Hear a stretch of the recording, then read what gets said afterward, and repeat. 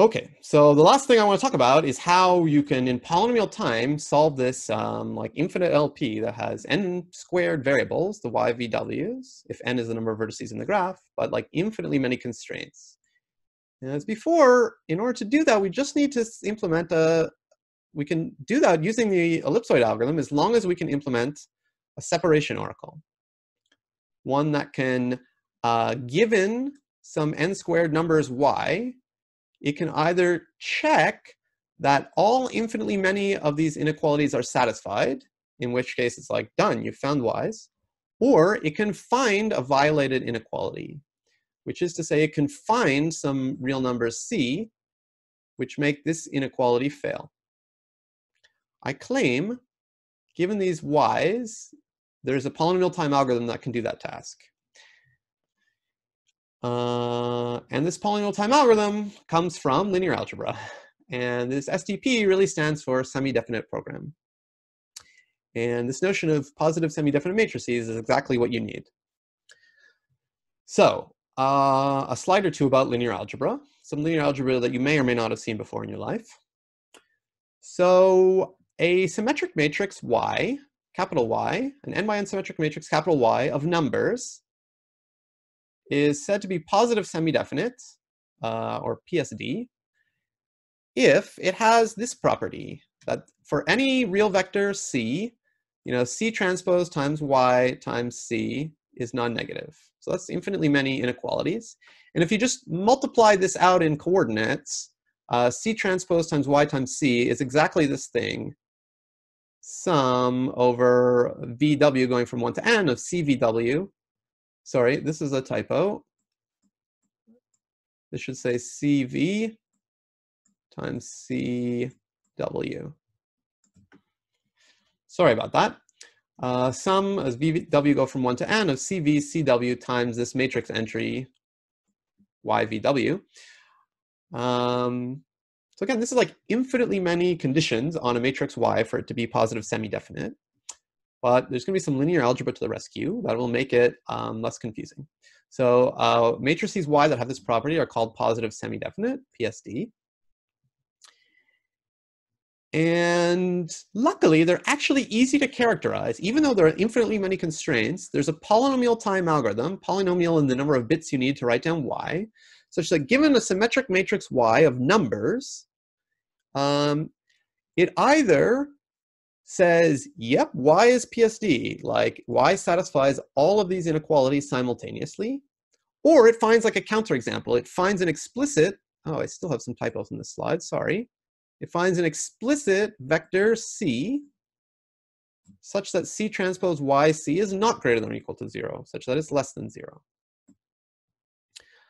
Okay, so it like sort of tests if a matrix is positive semi-definite, and if it's not positive semi-definite, it sort of finds a counterexample vector C that proves it.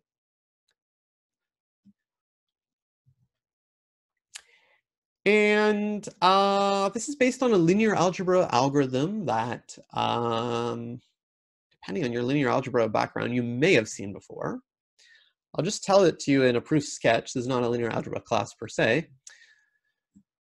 The algorithm is quite similar to Gaussian elimination, actually. You take this Y, and you kind of do Gaussian elimination, but like a symmetric form where, Gaussian elimination, you try to sort of like clear out columns, like make them zeros by taking linear combinations of rows. Like in the symmetric form, like whenever you clear out like the first column of zeros, except for the diagonal entry, you also simultaneously clear out the first row and make it all zeros except for the first diagonal entry.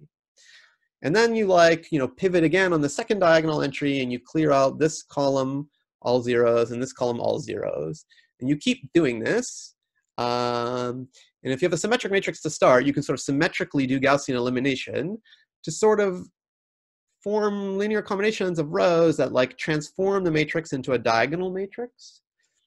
I say this if you're kind of half knowledgeable about linear algebra, maybe it'll help. The linear algebra term for this algorithm is Cholesky decomposition. And what you're trying to do eventually is to write Y as like this diagonal matrix, sort of times a lower triangular matrix on the left, and its transpose, an upper triangular matrix, on the right. Okay, so there's, given a symmetric matrix, this Cholesky decomposition algorithm, which is like symmetric Gaussian elimination, actually expresses y as L times D times L transpose, where D is diagonal and L is lower triangular. This is sometimes called like the LDU decomposition. But the point is, y will be PSD if and only if, when you do this, the diagonal entries of D are non-negative. So it's a fact that if you succeed in doing this and all the D entries are non-negative, then the original matrix Y is PSD. And it's also a fact that if you fail, like you come up, as you're doing this, you get some diagonal entry that's negative, you can easily extract from the algorithm a vector C such that C transpose YC is less than 0. Okay, so I'm not going to get into it further than that, but if you do a little linear algebra practice, and maybe it'll be on homework, this proves to be true. And this is also a polynomial time algorithm because it's like Gaussian elimination. It's like an n-cubed time algorithm for doing this. There's a question, can we use eigen decomposition instead? Great question. So it's a fact that if you have a symmetric matrix, another linear algebra fact is that if you have a symmetric matrix, it has all real eigenvalues. And another way to define PSD, positive semi-definite, is to ask, or is to say that all these real eigenvalues are non-negative. That turns out to be equivalent. So you might ask, oh great, so given a symmetric Y, I'll just compute its eigenvalues, and if they're all non-negative, I say, great, it's PSD. And in fact, if you find an eigenvector with a negative eigenvalue, then that eigenvector will actually be this C that has C transpose YC less than 0. In principle, that works, but actually there's numeric problems because there's not really a polynomial time algorithm for exactly computing eigenvalues, right? These don't even have to be rational eigenvalues. So like you have to get into like, ooh, what if like the eigenvalue is some like negative irrational number that's like super close to 0? Can I like tell whether it's 0 or just like slightly negative, but like maybe it has like doubly exponentially many zeros after the decimal point? You get into some weird issues like that. So this is actually, as far as I know, the only truly polynomial time way to test if a matrix is PSD. But intuitively, you can say like, yes, compute the eigenvalues, and if they're all non-negative, it's PSD. Great question. So this can actually be used, this algorithm can be used as the polynomial time separation oracle, right? Because it exactly, given some explicit numbers for y, which are symmetric, it'll either say, good job, ellipsoid algorithm, you found some y's that satisfy all the infinitely many constraints, such that y is PSD. Otherwise, it actually finds you an inequality. This is a linear inequality in entries y, because this is like sum of CVCW times YVW expression. That's violated. So this really takes advantage of the fact that the ellipsoid algorithm really only needs to run, a polynomial number of variables and the ability to find separating hyperplanes when you think of a point that is not satisfying all the constraints. And so it's a fact of life that even for getting this max cut thing, you can use the ellipsoid algorithm to efficiently solve any quote-unquote semi-definite program, where a semi-definite program is like a linear program over variables that are arranged in a matrix, together with the constraint that the variables arranged in a matrix form a PSD matrix. There's a little asterisk here, which I'll talk about, but there's another question here. The question was, for these exponential or infinite-sized LPs with separating oracles, how do we know what value of little r or big R we should give to the ellipsoid algorithm? I guess since the number of bits to describe this k theoretically is infinite because it has infinitely many constraints. Superb question. It exactly gets into this footnote. For these semi-definite programs where you like take an LP plus you put in like these infinitely many constraints, all the stuff that we said about without loss of generality in a linear program, this capital R with poly many bits and this little r with poly many bits exist, and you can throw in the big box constraints, etc. Those are no longer true. This is a very technical point, but they're no longer true when you have a semi-definite program. And so there's two consequences. One, You cannot do this semi-definite programming at all unless you explicitly have big box constraints. You can't just say like, oh, since I have, you know, an LP, I can put in big box constraints without loss of generality. In the SDP case, the semi-definite programming case, it's no longer without loss of generality. So you have to explicitly put them in. However, for many applications, that's perfectly fine. Like in this max cut application, we know that all these little y's we're looking for are supposed to be bounded between -1 and 1. So we happily put these in, that y, all the y VWs are between -1 and 1, and then, you know, our big R can be 1. It's also true that we cannot, when we have these infinitely many constraints, we cannot have any little r that works.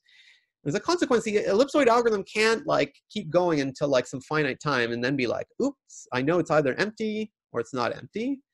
And so that goes into this footnote. You can really not literally solve these SDPs. You can only solve them to additive accuracy epsilon in polylog 1 over epsilon time. But, you know, it's usually fine to solve your SDPs up to this numerical accuracy. So this is like mostly a highly technical footnote. So I'll leave it at that. So just real briefly, why, if you succeed, does this imply that the matrix Y is positive semi-definite? Well, let me just put everything out there. It's because if Y is really expressible as LD L transpose, then for any vector C, if you look at C transpose Y C, it's C transpose LD L transpose C. If also the diagonal entries are non-negative, then they have square roots. So you can write D as square root D times square root D. It's just the diagonal matrix with the square root of the diagonal entries on the diagonal entries. And so now you can write this. See, now this part here is the transpose of this part here. And so this C transpose YC is equal to this vector times its transpose, which means it's equal to this, it's equal to the squared length of the vector, which is always non-negative. So this proves that if Y really can be written like LD L transpose, where the diagonal entries are non-negative, then it is PSD. And in fact, if you manage to do this, you get this LD L transpose representation, you can write it like this. And now this matrix, root D L transpose, is an upper triangular matrix. This matrix is its transpose, a lower diagonal matrix. And so we see that if you have a symmetric matrix Y, it can be written as Y equals U transpose U for some matrix U. I mean, because these L's and D's exist. And conversely, by this proof that's still written down here, if you ever write Y as some matrix U transpose times U, then this proof starting from here goes through, and you conclude that Y is PSD. So it's another basic linear algebra fact that a symmetric matrix Y is PSD if and only if it can be written as U transpose U for some matrix U. In fact, this matrix U doesn't even have to be upper triangular. It doesn't even have to be square. There always will be a U, which is both upper triangular and square, which you know, satisfies Y equals U transpose U. While conversely, this proof doesn't need U to be upper triangular or square. You know, there should be like, this will be UC transpose, and this will be U transpose C. So that's why this proposition is true. And so it means if you have a symmetric positive definite matrix Y, you can write it as U transpose U. And if you think of the rows of, if you think of the columns of U as vectors, and the transpose has these same vectors as rows. And what it means is that the ijth entry of Y, little y ij, is the dot product of the ith U vector with the jth U vector. So finally, and this is my last slide here, it's also a basic linear algebra proposition that whenever you have a positive semi-definite matrix, capital Y, its entries can be expressed as ui dot uj, like the ijth entry, sorry, there exists some vectors, u1 through un, such that yij equals ui dot uj. And actually, this is super similar to the moment condition. Remember, the moment condition that we were trying to capture with PSD-ness was that there are real numbers u1 through un. We call them x1 through xn, but there are real numbers u1 through un, such that yij equals ui times uj. And we replace this moment condition with this relaxed version, this PSD condition. And the PSD condition is equivalent to saying that there are vectors u1 through un, such that ui dot uj equals yij. And so next time, what we're going to see is how we can solve the max cut SDP we've cooked up, get these vectors, and then round, quote unquote, round these vectors to integer values to get good max cut solutions.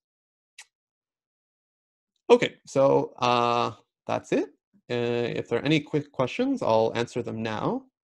Otherwise, I'll stop the recording and then I'll answer non-quick questions. So feel free to hang on after I stop the recording and ask any questions you may have.